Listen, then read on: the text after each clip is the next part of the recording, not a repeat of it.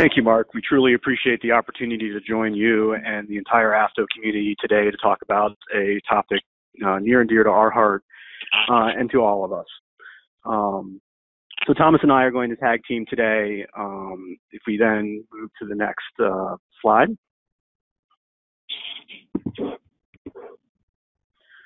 So first of all, we wanted to give you a sense of the scope of the topic that we'd like to talk to. First of all, we're going to give a little bit more background on Thomas and I's role. We're going to talk about concepts, standards, where digital technology is today. Spend quite a bit of time on interoperability, which is a key concept that we want to make all of you have a deep understanding on and what that means to the end-to-end supply chain. We also want to talk a little bit more about how this looks like in the future, specifically for your roles and your day-to-day life. And then we'll wrap up hopefully with 10 to 15 minutes of Q&A, so you can ask us any questions that you have on the top of your mind. So that's what we'd like to cover today. I know we have a short 1 hour time frame, but we'll try to get through as much as we can and give you a nice solid grounding in where traceability conversation is today. So next is, webinars are always great to be able to put a name and a face together. So there you see a picture of myself. I come to IFT about a year ago after a 20-plus year career in the food CPG industry across Procter & Gamble and PepsiCo in various different roles of product, process, quality, development type of roles, commercializing new products and new technologies to the marketplace. Thomas, how about you go ahead and introduce a little bit more about yourself? Thanks, Brian. So here's my headshot so you have an idea of what I look like. I do wish I had gotten a haircut before I took this picture, but there's me. I have a background in microbiology and epidemiology, and currently pursuing further education in food science. I've kind of found this niche in food traceability research and early implementation and standardization. I was involved in traceback investigations while at the Georgia Department of Agriculture and their food safety division. And I really saw a need for improving end-to-end traceability capabilities. And I've, at the moment now, I lead interoperability work for the Global Dialogue on CP Traceability, which I'll kind of go into a little bit more detail how that applies more broadly to enabling better traceability systems. But yeah, just a brief bio on me, and I'm going to hand it back off to Brian so he can start us off here. Sure. So we thought we'd give a little bit of background on IFT and how that fits into the traceability space. So first of all, a little bit about IFT. So IFT is a 15,000 member individual member community focused on the science of food, delivering safe, nutritious, and sustainable food supplies to the world. IFT and traceability specifically has a 12-year history going back to partnerships between IFT and the FDA in preparation for the creation and rollout of FSMA. As you can see on the slide here, multiple year engagements with contract work with the FDA, convening experts across multiple stakeholder groups to conduct pilot traceback investigations and identifying some recommendations that ultimately were put into the Section 204 regulation. After we did that work, we transitioned somewhat into a partnership working specifically in the seafood traceability space. We chose seafood for multiple reasons that we'll get to in a little bit deeper into the later in the presentation. But the complexity, global scale, and the use cases that were of need there really sought us to choose seafood as a commodity of interest that we would put our focus on. Speaking of use cases, excuse me, on the next slide, I'll try to summarize this in a couple different ways. Many of us think of traceability as focused on recall management and the food safety aspects of that. But ultimately, traceability systems and the backbone of information that they create have a lot of different use cases, including sustainability, fighting fraud, legality, provenance, and chain of custody. We believe that all of this ladders up to higher order consumer needs, such as trust and transparency, and having confidence in their food supply, that they're getting the food that they purchase and that it's safe for them and their families to use. Just want to ground a little bit of everyone in the case of where traceability data can be used. now that we're going to go in a little bit deeper into concepts and other areas, I'm going to hand it off to Thomas to take you into the next layer of depth. Thomas, take it away. Thanks, Brian. So we're going to first start talking about traceability concepts. And I kind of want to preface this discussion with this is how we have seen traceability evolve and how businesses currently think about traceability when they're thinking about enabling better traceback mechanisms and also addressing those use cases that Brian had talked about. There's been, because of the spark in possibilities in digital technology, there's been all sorts of use cases that have been played with and have been having early implementation that go beyond food safety. So I want to kind of center some of the concepts on what our business is thinking about when they're thinking about traceability and how that applies to traceback investigations and what you may be using in your familiarity with traceability. So here's kind of what the current paradigm is one up, one down traceability. It comes out of the 2002 Anti-Bioterror Act, where we needed to have a record-keeping requirement so that there can be the ability to easily trace back or to facilitate trace back investigation in the event of a food emergency. So this is kind of displaying the kind of what the scenario is, practically from a systems design point of view. So because you have basically the record-keeping components of that you're keeping the records on your customers and on your suppliers, you end up having unique critical junctures where you have special relationships between them. You may have actually a different way of keeping that information depending on what your relationship is. So you end up having all of these types of relationships that you're managing just on this single supply chain node. This kind of works when for internal traceability purposes, but when you are needing to connect the dots across, across the supply chain, especially if you need to have origin data, you have quite a bit of problems because you're actually having to connect this situation multiple times. And in food supply chains, you can actually have quite a few different nodes. You can have fragmented supply chains. You can have varied different ways of keeping this information. And the way you keep the information, especially within paper records, may be dependent on a particular person knowing where it is. So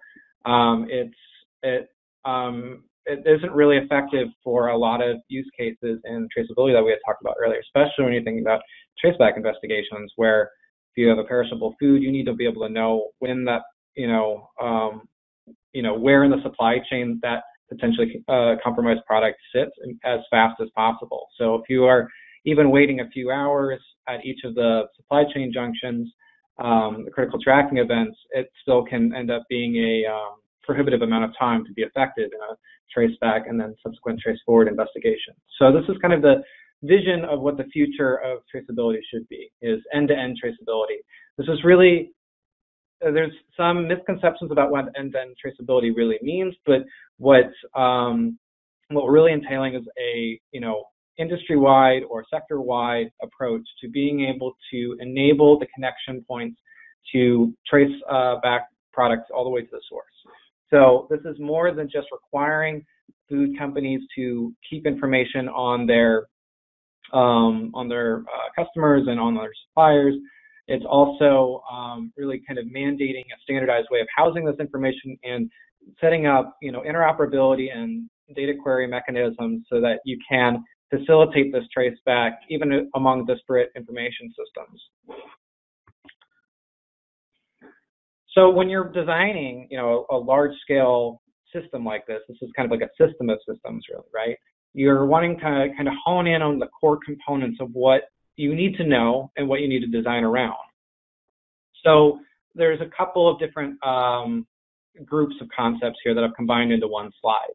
You have the key data elements and critical tracking events, and these are concepts that were created by the Global Food Traceability Center in understanding how to provide recommendations to the FDA when implementing FSMA's Section 204 provision. And then we also have three other concepts on that are really come from GS1 on product identity. So I'll actually now go into detail on all of these. So key data elements, these are the key pieces of information that need to be collected at each juncture of the supply chain so that you can address the use case. So for food safety, this may just be information on where the who, what, where, when, and why of the product, so you can do an effective recall. But if you're thinking about it also in terms of food quality, or if you're thinking about it in terms of sustainability, you may be capturing other data elements. So for instance, when we work in seafood, catch area is very important because companies are also concerned about potentially illegally caught product entering their supply chain and them being responsible for it. So they may have, a catch area, or they may have the gear type or something like that. So other key data elements can include, temperature readings, humidity, that sort of thing, that may also be aiding a particular company's quality indexes. So critical tracking events work in conjunction with key data elements. So these are the critical junctures that I was talking about, where you need to track the KDEs in order to address your use cases as well. So not every event that happens in a logistical supply chain may be necessary to be captured for traceability reasons. So, and it depends on what your use case is that you are designing your traceability system around. For recall purposes, it's really being able to know when and where the product is. And so really it's kind of centered on chain of custody, but for other use cases, you may have other CTEs. These are broadly grouped into commissioning events, the origin of a food product, the harvesting of the base ingredient, transformation, which takes inputs of particular logistical units and transforms them into an additional one. So this is usually a processing step of some sort. Also, aggregation events can take on this form, or commingling events, sorry, not aggregation. And then depletion is also the consumption of the product. And then the other three concepts that are really core are identification, capturing that identification, and sharing that identification of that product identity. So what is very important to end-to-end traceability is the ability to have a globally unique identification schema. So for companies that work in the processor sector forward to the retailer, they tend to use, and there's especially in the United States, there's wide-scale adoption of GS1 standards for product identity. This includes things like G10s, serialized G10s, SFCCs for containers, and then also having like GLNs, the global location number, for registering locations. And these are captured through a variety of mechanisms. These are the familiar barcodes that can take on the form of data bars or GS1-128 case labels, or they also can take the form of QR codes, and then also in the emerging spaces using RFIDs for capturing this information.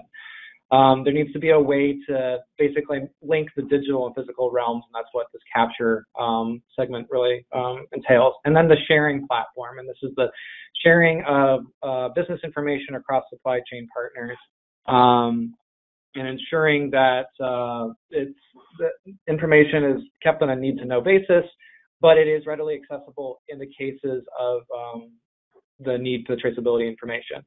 In data sharing, there's a balance between what should be visible and what is business sensitive, and it's still being explored in what the proper balance is, but and especially in end-to-end traceability schemas. But it is anyway. So moving on, this is kind of when we're conceptualizing traceability as the design elements, we basically put KDEs and CTEs in a matrix where we have the who, what, where, when, and why along the rows, and then columns of each of the critical tracking events that happen. This has been very useful because it can help you figure out and conceptualize what needs to be captured at each of the CTEs and what because odds are you're already collecting that each of the supply chain partners are capturing this information. but it may not be complete on what they have available. This also allows you to understand what format they may be. So some of these records may be digitized, some of these records may be paper-based. And it allows you to devise a process flow for the products that you're trying to initiate a traceability system in, and allows you kind of make strategic choices on technology adoption, picking identifiers, and figuring out which KDEs need to be collected.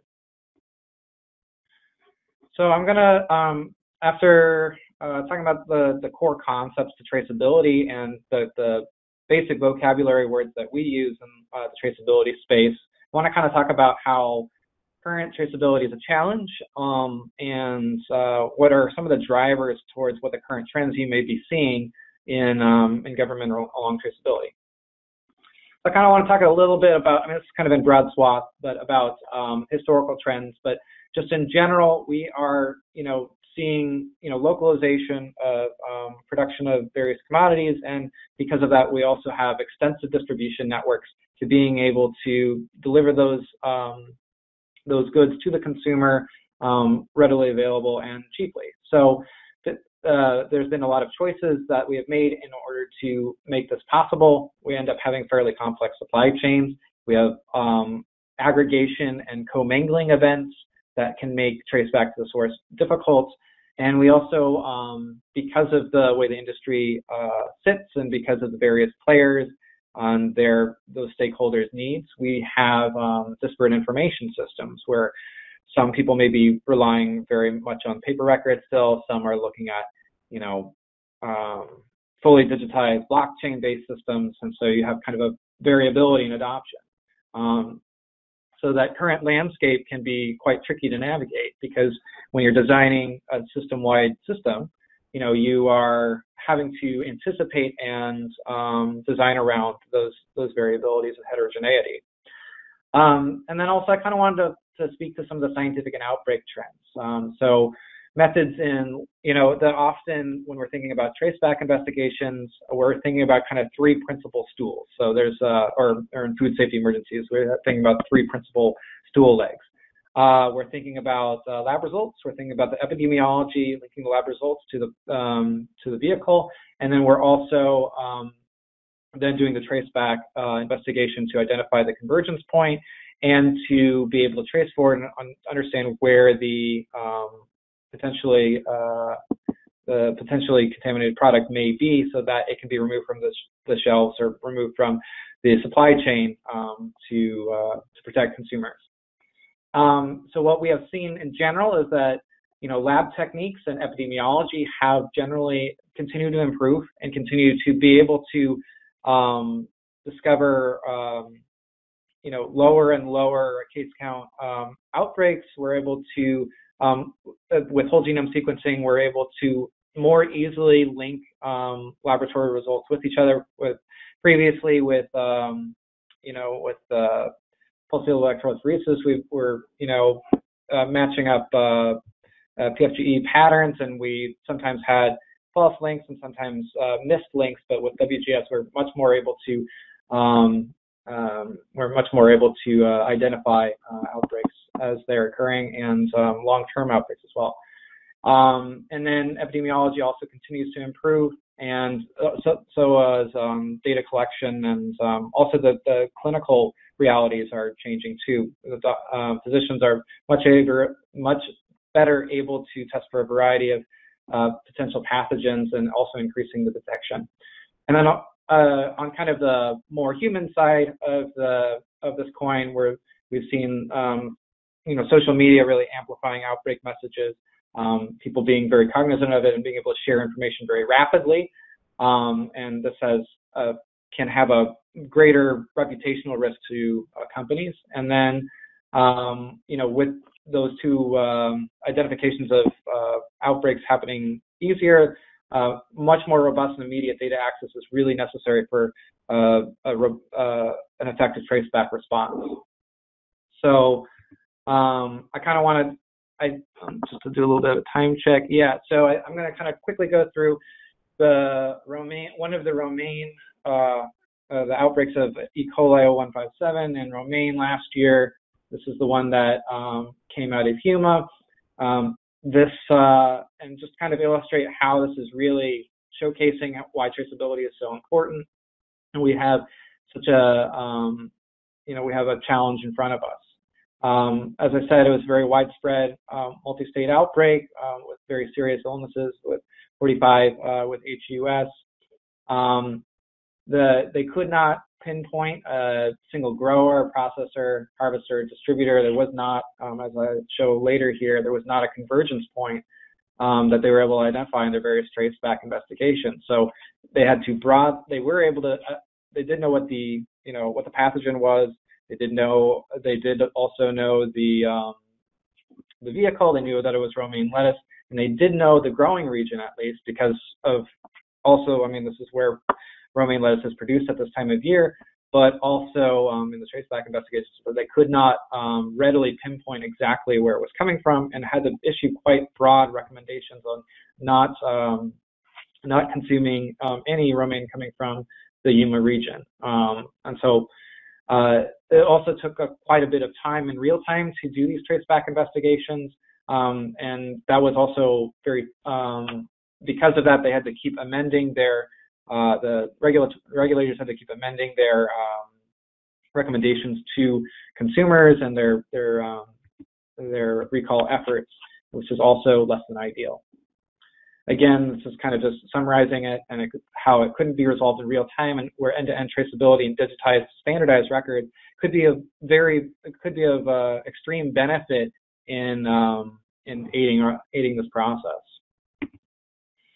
And one other thing that's touching why traceability is challenging, as I did kind of allude to this earlier, is that we have these really shiny objects that are occurring in digital technology that are very promising, but they also are not silver bullet solutions, especially blockchain, which I will talk about in depth a little bit later if we have time, but also artificial intelligence and advanced analytical techniques and IoT devices all have these potential benefits to enabling end-to-end traceability, of having much closer data monitoring, of having unified methods of sharing data, and decentralized approaches to data sharing, but they do require certain elements, and that's why I started this talk talking about what the core things that we need to know. We need to know what those key data elements are. We need to know what those critical junctures where the data needs to be collected, and we need to have an ability to have global uniqueness on the things that we're tracking.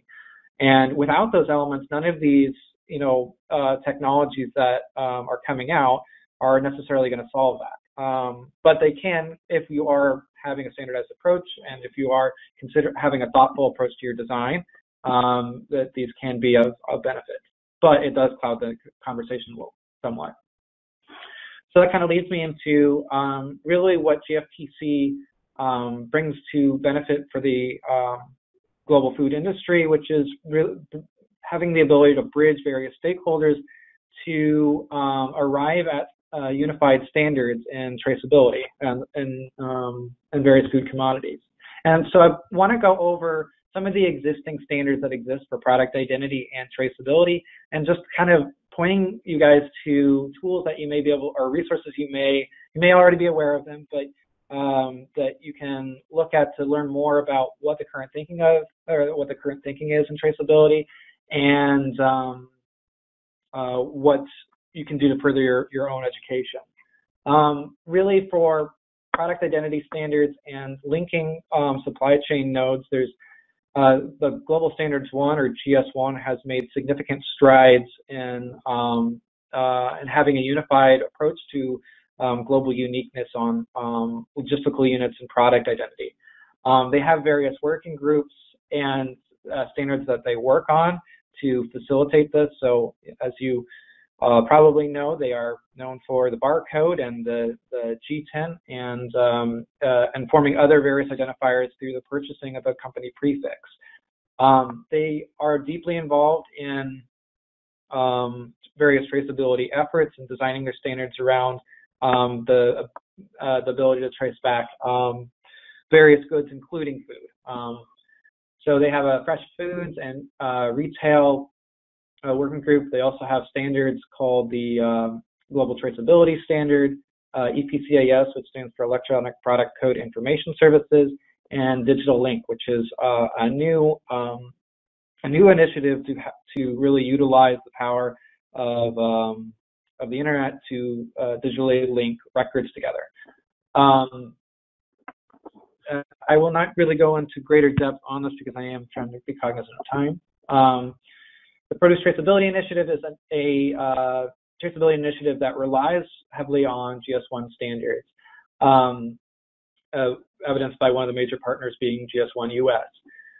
The impetus to this initiative was the 2006 E. coli 0157H7 outbreak in spinach in 2006. So that kind of had this commodity killer effect, where even companies that were not implicated in the outbreak had decreased consumption and decreased business for years. It took up to a decade really to get up to the same consumption that was at its peak. So this is a North American effort, primarily focused on the U.S., Canada, and Mexico, to have a unified approach to traceability so that they can trace back products to their source. Really, they focused on labeling and identification and how that and resolving real technical challenges that they have especially in the upstream, which is where it's most challenging to start global uniqueness and identification and to have digitized records. And then finally, I'll talk a little bit about the Global Dialogue on Seafood Traceability. This is the effort that we are currently working on. We are working with an industry collaboration of 67 or 70 seafood companies across the world to develop a unified traceability standard to address both food safety and illegal catch. Illegal fishing is an extremely large problem in the seafood industry. I think there's been some reports that up to a third of seafood is actually illegal or unregulated or unreported. That's globally traded. So they had additional key data elements that needed to be collected in order to ascertain that product is legitimate and is not fraudulent, and they were seeking ways to enable interoperability between information systems. So we used our methodology, which I'll describe a little bit later, to leverage global standards that I previously talked about in order to have a unified approach. And then finally, I'll kind of speak a little bit more directly to the regulatory side of traceability at the moment. We do know with the Smarter Era of Food Safety that there's going to be a movement forward at the FDA for their approach to traceability and writing to that. When FSMA was put into law, the first provision of Section 204 went into effect, where FDA contracted with IFT to facilitate an investigation, basically, of what is the landscape of traceability in the United States. What steps does the FDA and the industry as a whole need to take in order to get from a one up, one down system to a more connected and hopefully end-to-end system?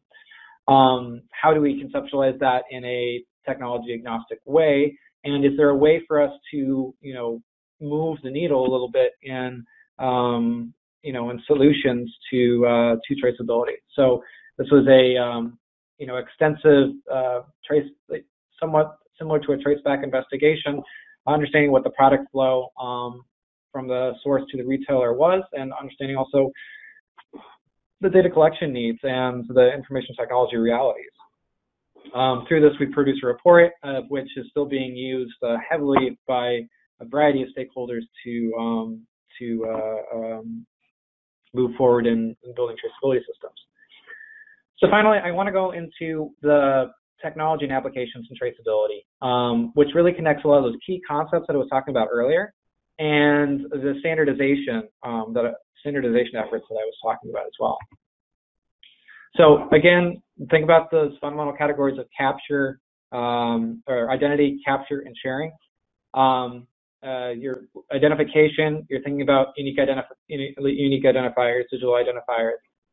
Capturing that can also be capturing that identity through physical means or through digital means. Also capturing additional key data elements that should be collected. And then sharing are the various data sharing protocols that exist. This can be anything from advanced blockchain or cloud-based systems to even mailed or emailed records. So just really the idea of sharing traceability information. And then also the use, which is kind of newer in this space, but it's the reality is that as information as data collection increases, we're going to be able to translate that into information and to analytics to better supply chains, better efficiencies, and also better be able to respond to food safety incidents. So here's a little bit more information on identification and what we really mean by that.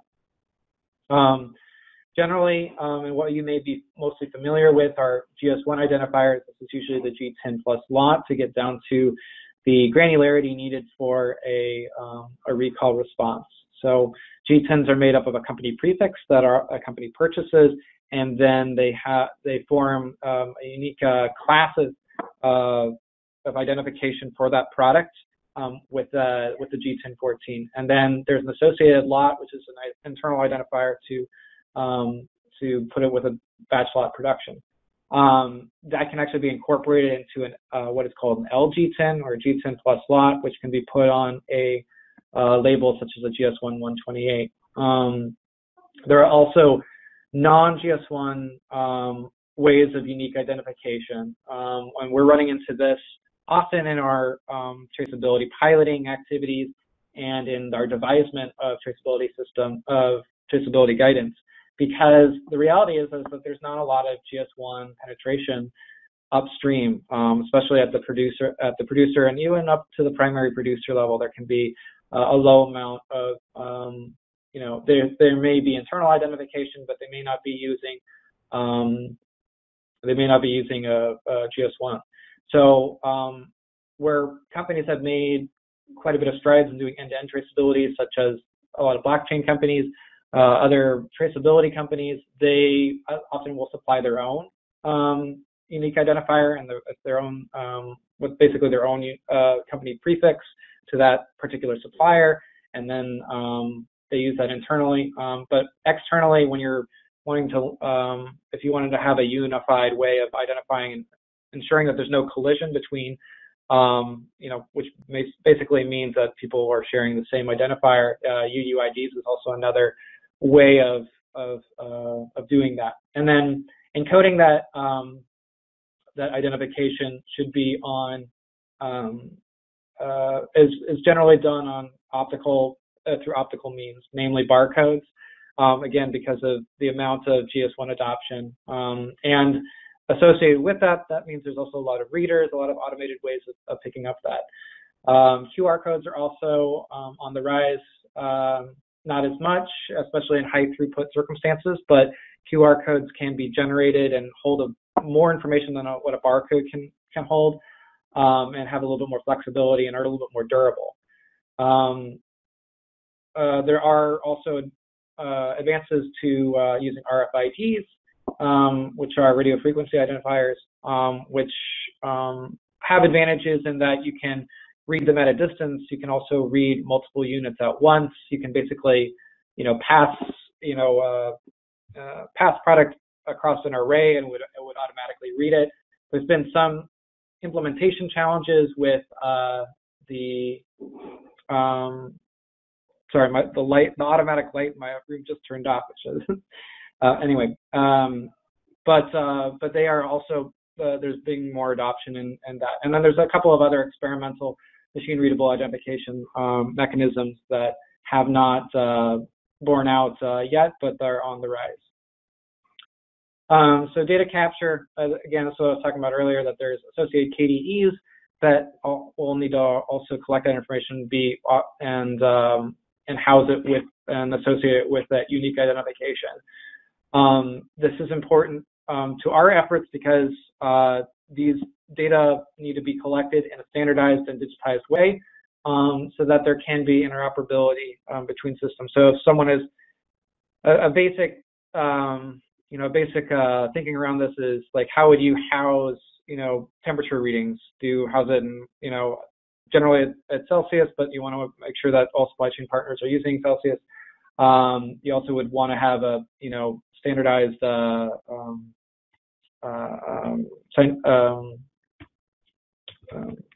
what is the word I'm looking for? Have a standardized amount of digits and specificity to the temperature, things such as that. So mostly like arriving at the unified syntax and semantics of the pieces of information, and then having best practices around that collection of information. So anything really can be considered in this segment, but namely it's the capturing of the identity and then the associated KDEs that need to be collected. And then data sharing. And this is really important to business providers or solution providers and their corresponding food companies that they're working with. For food safety regulators, it's important to kind of know these concepts, but it's not going to necessarily be part of your specific needs in Traceback. But this is kind of where there's been a lot of excitement because there's classically been these ways of sharing business information, especially along electronic data interchanges. But with the enabling of the internet, HTTPS APIs are very popular, and then blockchain also as a mechanism for sharing data across supply chain nodes is also very popular. But I won't go into that much detail with this. So this is just kind of a nifty graph. I know it's a little bit cumbersome and a lot of words, but what I really want to center this focus on is that standardization really, especially in the food traceability space, really centers on this line of sharing and capturing, really in the EPCIS capture interface. That's really the EPCIS is just a file format for encoding logistics information. And standardizing that approach for the use case of the industry is really important so that you can really use other standards and protocols, at the data capture level and at the data sharing level to leverage and enable end-to-end traceability. And then finally, I kind of talked about this in the introduction, but there's, the actual use of the traceability information. How should it be housed and shared so that we can have these effective, so we can actually use information for what we want it for? So in food safety and traceback investigations, this may be the principal data use is going to be, rapid queryability in the event that it needs to be. So for sustainability, it may be being able to do audit checks or be able to perform a mass balance to ensure that there's the allocation, that all of the weight of the product is accounted for throughout each supply chain node. And also, once you have information in aggregate along the supply chain, no matter, if you have more and more information about further upstream of your supply chain, you may also be able to make better decisions about your purchasing or how you do inventory, or and also that can feed into your food safety considerations as well. And then again, there's kind of this balance between accountability with business sensitivity. We've seen a shift from businesses being extremely sensitive about what is shared to a little bit more of a nuanced approach to that. They realize that transparency in supply chains is going to rise just from happenstance and the advancing of technology and these advances in these standardization efforts, et cetera. But that does need to be balanced with the particular information that may be critical to what gives them a market advantage. Just a kind of a take-home point is that, we have found that standardization to data elements and IT architectures is critically important to enabling end-to-end traceability and enabling solutions to arise. So what we really see standardization as is kind of common rules of the road, where technology providers can come in and use those common rules of the road to really basically compete on user interfaces, on their ability, their data security, all these kind of technical considerations, rather than trying to garner market share in using their proprietary data format or their proprietary way of labeling or issuing identification. The future technology may change the realities of traceability, but at the moment, this is what we have seen, and it will be the reality for some time, especially as producers become more and more digitized. But that's still on the rise. So I just kind of want to talk specifically about blockchain. You guys may have heard about it, and I kind of want to dispel kind of some myths, some of the mythology behind it. I want to and I'm going to keep this pretty short, but it has been kind of touted as this ultimate ledger and data sharing arrangement where everybody has a decentralized copy of the ledger, that sensitive information can be cryptologically hidden, that there can be variable levels of access using smart contracts, et cetera, et cetera. Because of the way of its architecture, it uses timestamping and encryption and linked records to ensure that there's this immutability. So because it has this kind of decentralized approach, and because it just is a very promising technology in general and has certain attributes, that has been seen as a very attractive technology to be used in food traceability. I will preface this with the caveats being that blockchain is a technology that's born out of the financial technology space. So it works very, very well in Bitcoin and Ethereum and trading digital assets. It's when you're trading assets on a blockchain that only sit on the blockchain, it works very, very well. And but when you are tying that to a physical asset, you still, a lot of these problems that I was talking about earlier about standardization, about digitization, about interoperability still occur and are still meaningful.